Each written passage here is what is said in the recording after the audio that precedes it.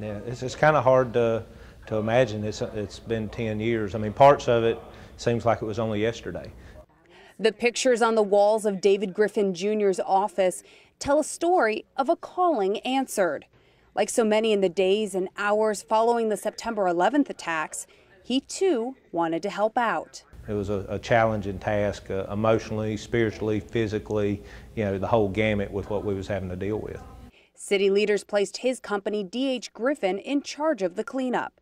Griffin managed the 31 contractors with more than 4,000 workers as they cleaned up the site.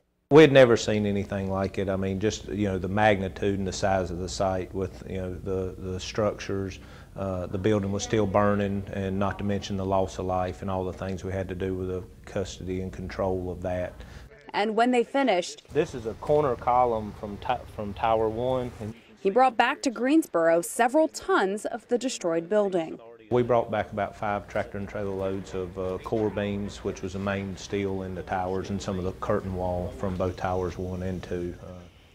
Over the last 10 years, Griffin has given away about 100 of these steel chunks, along with several whole pieces, to be used in memorials throughout the state. He hopes it will serve as a reminder so that people will never forget. Because it has been 10 years, and it's easy for people to already forget, well, nothing like that could ever happen again. And if you forget, we could wind up right back there again. Reporting in Greensboro, Stephanie Stillwell, News 14, Carolina.